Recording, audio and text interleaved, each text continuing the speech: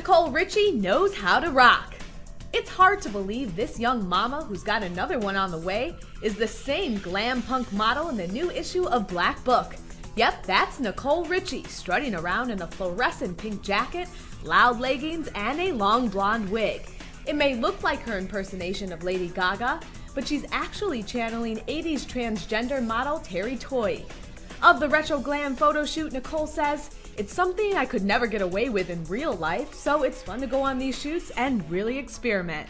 When she's not modeling or running around with baby Harlow, Nicole's working on her next labor of love, a fashion line for moms-to-be. Nicole tells People.com, "I'm focusing on my brand right now. There'll be a maternity line, a clothing line, shoes, belts, everything." And based on the huge success of her jewelry collection, House of Harlow, we can't wait to see what pops.